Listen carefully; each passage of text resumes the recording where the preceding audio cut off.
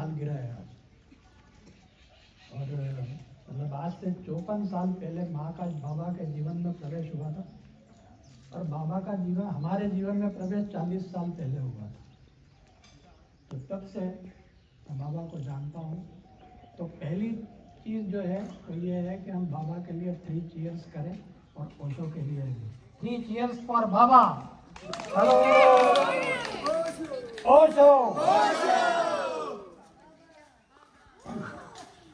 तो मैं आपको थोड़ा सा समय लूँगा, आपका ज़्यादा समय नहीं लूँगा।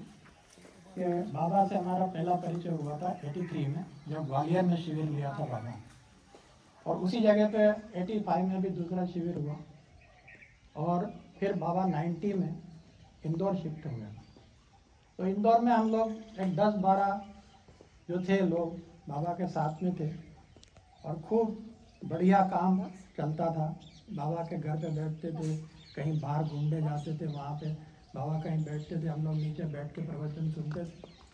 फिर बाबा का पहला आश्रम बना वहाँ पे, और पहला आश्रम में भी बहुत सारे लोग आए, खूब आनंद हुआ वहाँ पे, बहुत मज़ा आया। तो फिर वहाँ से फिर ये आश्रम बना, और ये आश्रम तो अब आप सब लोग देखते ही हैं। इंदौर में जो 10-12 लोगों के साथ में एक कारवां शुरू हुआ था, अब वो इतना बड़ा हो गया है कि रोज़ नए नए लोग आ रहे हैं। कहीं कहीं से पिछले ग्रुप पूर्णिमा में तो आसाम तक से लोग आए थे यहाँ पे। तो रोज़ ही नए नए, क्योंकि मीडिया ने बहुत ज़्यादा प्रचार कर दिया है, तो लोग आते ही जा रहे हैं, नए नए लोग आते हैं, और बहुत मज़ा आता है उनके साथ में रहने में, क्योंकि नए नए प्रतिभा के लोग आते हैं यहाँ पे, उनसे बहुत कुछ सीखने को मिलता है हमको। तो ये एक अनूठा अनुभव रहा है मेरे लाइफ में। मैं मानता हूँ कि मैं बहुत भाग्यवान व्यक्ति हूँ कि इतने 40 साल से बाबा का स्नेह प्रेम मुझे मिला है, साथ भी मिला है। आवाज़ बंद हो। तो उसमें ये भी चीज़ इंक्लूडिंग है कि मुझे उनसे व्यक्तिगत रूप से 1-to-1 टॉक जिसको कहते हैं, इसकी भरपूर अपॉर्चुनिटी मिली है। और इसीलिए अब मैं उस चीज़ को नहीं करता हूँ। बाबा के कमरे की 25 सीढ़ियाँ मैं बहुत कम चढ़ता हूँ, क्योंकि मैं सोचता हूँ कि जो नए लोग आए हैं उनको ज़्यादा अपॉर्चुनिटी मिलना चाहिए बाबा के साथ मिलने की। फिर बाबा के आश्रम में वहाँ इंदौर में रहते हुए मुझे कविताओं का शौक़ जागृत हो गया था अचानक ही। और उस मामले में मैं आपको एक छोटी सी बात कहना चाहूँगा जो मैं कभी भूलता नहीं हूँ, कि एक बार एक कविता मैंने लिखी और मुझे ऐसा लगा कि आज बाबा को बताना चाहिए। तो मैं बाबा के घर पे गया, कविता बताई, पढ़ के बताई। बाबा ने कहा हाँ अच्छी है। मैंने कहा ये सुनने के लिए मैं आपके पास नहीं आया हूँ, मैं तो ये जानना चाहता हूँ कि एग्जैक्टली ये है क्या। तब उन्होंने उसका एक छोटा सा एनालिसिस मेरे को बताया कि बोले देखो ऐसा है कि half of your mind is conceiving an idea. आधा मन जो है आपका वो एक आइडिया को पकड़ता है, एक भाव को पकड़ता है, और दूसरा आधा मन जो है बचा हुआ वो उसको शब्द देता है। तो बेसिकली जो चीज़ एक स्प्लिट में से आई है, एक विभाजन में से आई है, वो सामने भी कोई इंटीग्रेशन पैदा करेगी, इस गलतफहमी में मत रहना। और ये चीज़ मैं सतत ध्यान में रखता हूँ। उन्होंने मेरे को ये कहा था कि कविता लिखो मगर कवि नहीं हो जाना, गीत लिखो मगर गीतकार नहीं हो जाना, क्योंकि ये कवि और गीतकार जो है ना, ये बीमारियों के नाम है अलग अलग। क्योंकि फिर हर एक को बताओ मेरे पढ़ो, मुझे पढ़ो, मुझे पढ़ो, ये जो एक अटेंशन फूड आदमी डिमांड करता है, अप्रिसिएशन फूड चाहिए उसको। इन सब बीमारियों से उन्होंने मुझे बहुत प्रयत्नपूर्वक, बहुत कॉन्शियस करके मुझे दूर रखा है। तो अब मैं उस चीज़ को आपके सामने थोड़ी देर के लिए प्रस्तुत करने वाला हूँ। आज क्योंकि बाबा की विवाह की वर्षगांठ है, एक प्रेम का अवसर है, इसलिए मैं पहली रचना आपके साथ प्रेम के बारे में कहूँगा।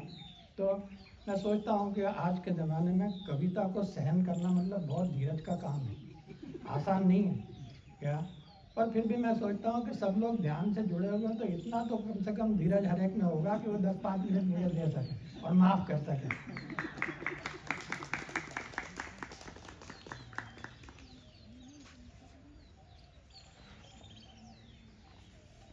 तो ये पहला पुष्प प्रस्तुत कर रहा हूँ आपके सामने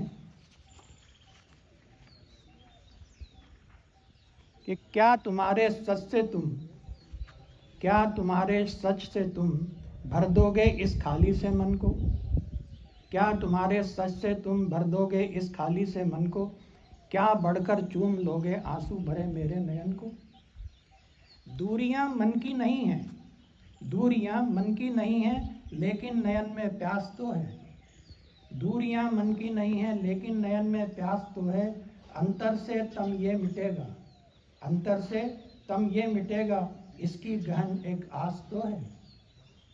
तूने सहज ही तो दिया था प्रीत का वरदान मुझको, तूने सहज ही तो दिया था प्रीत का वरदान मुझको। पोर पोर में अब काया के उसकी सतत एक चाह तो है। सुबह की आभा सम है दरस तेरा गीतों भरा ये, सुबह की आभा सम है दरस तेरा गीतों भरा ये। अंतर के गीतों की अब मुझको भी एक पहचान तो है। कंठ तक मैं भरा हूँ तेरे प्रीत अमृत को पाकर, कंठ तक मैं भरा हूँ तेरे प्रीत अमृत को पाकर। फिर भी पूरा डूबने की दिल में बची एक चाह तो है। सांसें मेरी क्या चल सकेंगी गर तेरा ना साथ होगा, सांसें मेरी क्या चल सकेंगी गर तेरा ना साथ होगा। कभी तो घुल जाऊं तुझमें ऐसी गहन एक प्यास तो है। ये पहली कविता।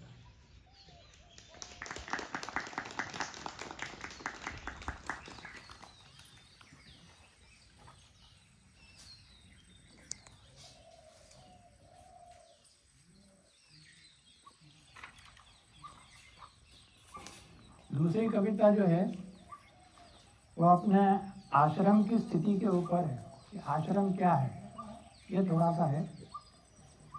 उसका नाम है मधुशाला। जाता हूँ जहाँ रोज में, जाता हूँ जहाँ रोज में वो महबूब की गली है, जाता हूँ जहाँ रोज में वो महबूब की गली है। महफिल जहाँ सजी है वो यार की गली है। जामों पे जाम ढलते हैं इश्क के जहाँ पर, जामों पे जाम ढलते हैं इश्क के जहाँ पर। परचम जहाँ लहरते दिल की हर लहर पर, हर दिल पे ही नशा है रब की इनायतों का, हर दिल पे ही एक नशा है रब की इनायतों का। इबादत की बात पूरी है वायदा कसम का, जन्नत की बात कोई करता नहीं वहाँ पर, जन्नत की बात कोई करता नहीं वहाँ पर। जब हाथ ही हो जन्नत तक को ढूंढता वहाँ पर, है कायदा वहाँ का कि बात रब की चाले, है कायदा वहाँ का कि बात रब की चाले। दुनियावी मसले कोई वहाँ पर ना उछाले। महबूब जब खड़ा हो हाथों में हाथ लेकर, महबूब जब खड़ा हो हाथों में हाथ लेकर, तो कैसी मजाल गम की जो आए वहाँ पे बहकर। हर पल जहाँ डुबाए इश्क में उसी के, वही है मेरा ठिकाना कि डूबूं नजर में उसके। जिस सेकंड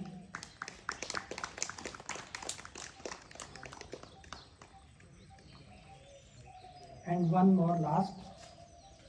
मेरे ख्याल से काफ़ी धीरज रखा आप लोगों ने। Thank you very much. एक आखिरी आपका और सुना रहा हूँ, उसका टाइटल है अनुभूति। एक सहज अनुभूति मन की तुमको मैं बतलाना चाहूँ, एक सहज अनुभूति मन की तुमको मैं बतलाना चाहूँ। कैसे पतवार बने जीवन की गहरे से जतलाना चाहूँ। गुजरा जीवन संबंधों में लेकिन ये मन भर ना पाया, गुजरा जीवन संबंधों में लेकिन ये मन भर ना पाया।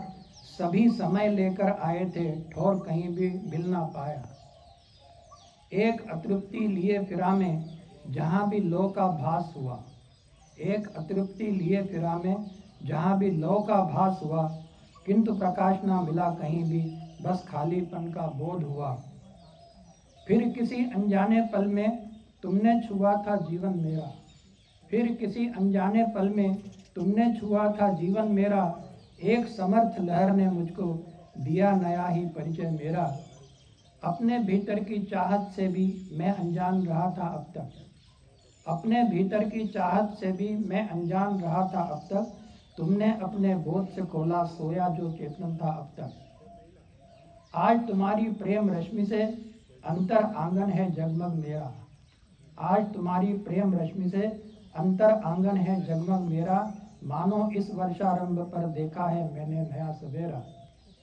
जितना गहरा है प्रेम तुम्हारा उतनी ही गहरी चाहत थी मेरी, जितना गहरा है प्रेम तुम्हारा उतनी ही गहरी चाहत थी मेरी। तुमको पाकर चेतन ने ली है नील गगन में एक भरारी, भरारी कहते हैं उड़ान को। इस जीवन की समिधा मेरी तेरे ही प्रेम यज्ञ में होगी, इस जीवन की समिधा मेरी तेरे ही प्रेम यज्ञ में होगी, तेरी ही प्रतिमा में शायद पूर्णाहुति या मेरी होगी। तो ये 3 कविताएं आपके सामने मैंने प्रस्तुत की। आपने बहुत धीरज रखा, इसके लिए बहुत बहुत धन्यवाद। और बाबा के लिए हम सब प्रार्थनारत हैं कि उनको बहुत दीर्घ जीवन मिले, जिससे हमको सहयोग भी मिले, मार्गदर्शन भी मिले, प्रेम भी मिले, ध्यान भी मिले, सब मिले। और आखिर में जाते जाते एक छोटा सा चुटकुला आपके सामने प्रस्तुत कर रहा हूँ कि 2 दोस्त आपस में बात कर रहे थे। तो एक ने पूछा, यार ये इश्क क्या होता है और इसका लफड़ा क्या होता है? तो बोले ऐसा है, इसमें 2 तरीके हैं, एक तो इश्क सफल होता है या असफल होता है, दोनों में से एक कुछ तो सब। बोले जो असफल होता है उसका क्या होता है? बोले जिसका इश्क असफल होता है ना, वो कविता लिखता है, गीत लिखता है, काव्य लिखता है, आसमान की चीज़ें लिखता है, सब बहुत बढ़िया बढ़िया चीज़ें करता है। बोले जिसका सफल हो जाता है वो क्या करता है? बोले वो बच्चों को एडमिशन दिलाने चले जाता है, सब्जी लाता है, घर की सफाई करता है, पानी भरता है, पिकनिक पर हेल्प करता है। This is that.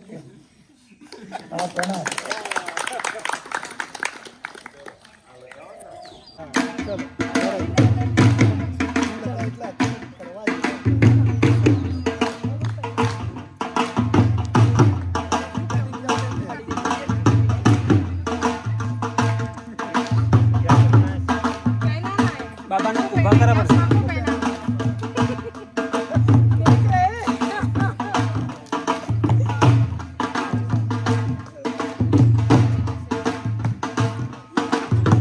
ये बाबा ले लो क्या थोड़ा.